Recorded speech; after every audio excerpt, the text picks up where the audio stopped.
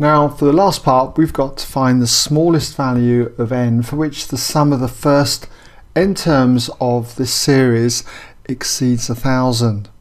How many terms have we got to have then for this to be greater than 1,000? Well, we know that a is 256, the first term. The common ratio we found out earlier is 3/4. So we should know as well a formula for the sum of the first n terms of a geometric series. That formula is given as Sn equals a multiplied by 1 minus r to the power n, all divided by 1 minus r. And you should be familiar with this formula. So all we need to do is substitute our values into this formula and say that it's greater than 1,000. And then just work it out for n. N being a power, though, it's going to involve logs. And you can be very careful when you solve this inequality with logs, as you'll see later on. But you might like to pause the video and have a go at this stage and just see how you get on. And come back in a few moments and I'll run through the solution. Okay, welcome back if you had a go. So let's see how you got on. Well, the first term, a, we'll just substitute that in, is going to be 256 then, multiplied by 1 minus, we'll put that in square brackets, 1 minus 3/4. I'm going to call 3/4 0.75. I feel it'd be easier to work with. And that's to the power n.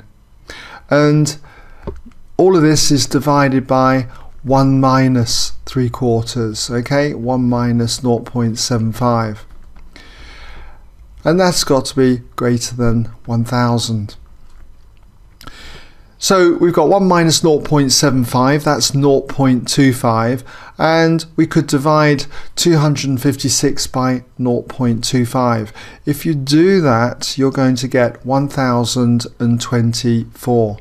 1,024 then multiplied by 1 minus 0.75 to the power n, which is greater than 1,000. Then what would I want to do? I think we'll divide both sides by 1,024 at this stage.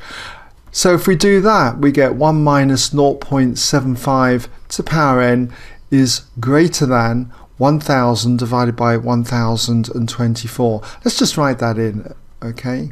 1,000 divided by 1,024. And you've got to be careful with inequalities. If you divide by a negative number or multiply by a negative number, remember you must reverse the inequality sign. We were dividing by 1,024, a positive value, so no problems there. So if we just work out what this part is, we've got 1 minus 0.75 to the power n is greater than, and if you do that division, you end up with 0.97656 and so on. Okay, well, let's carry on down here. And what I'd want to do next, now I'm going to take this in slow stages. Okay, you might want to jump stages, but I'm purposely doing this in slow stages so that you can see my method. Okay, so let us now take 0.97656 and so on from both sides, and we'll add 0.75 to the power n to both sides. So therefore what we're going to have is 1 minus 0.97656 and so on is greater than, okay, greater than, it's a bit messy there, greater than 0.75 to the power n. And now I'm just going to reverse this round.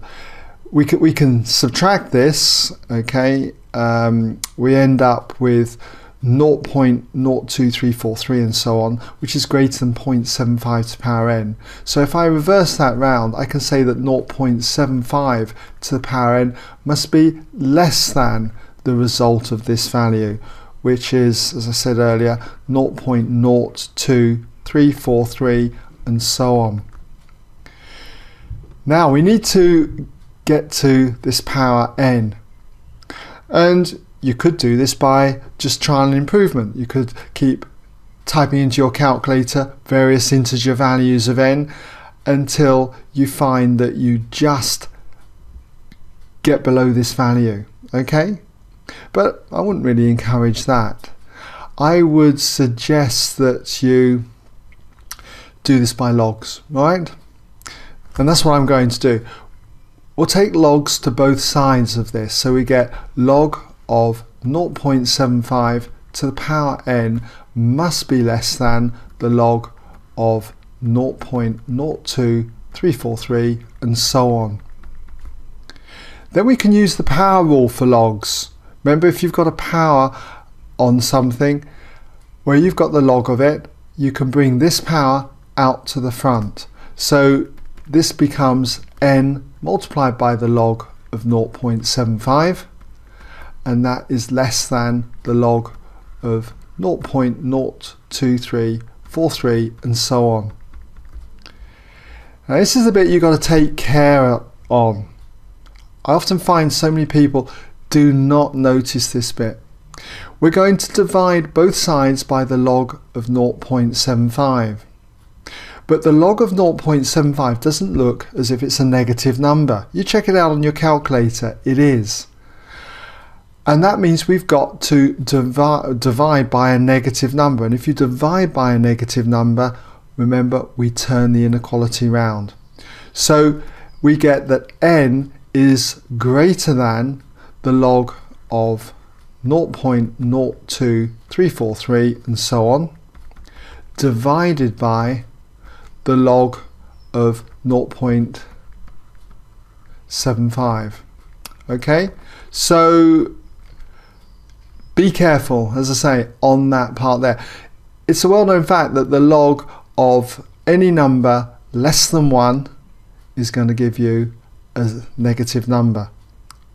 Any number less than 1 but greater than 0, I should say, really gives you a negative number. Check it out, as I say, on your calculator. Take care, you're dividing by a negative number, it doesn't look like it, so we must reverse the inequality. Well, if you do that sum, okay, you find that you get n is greater than 13.047 and so on. So when it comes to the smallest value of n, therefore the smallest value of n must equal 14. Remember, n has got to be an integer. Okay, so smallest value of n has got to be this value, so it's going to be 14. So quite a lot of work there. I've taken it in slow stages, hopefully so you can see, if stuck at all, how I've broken the problem down. Alright.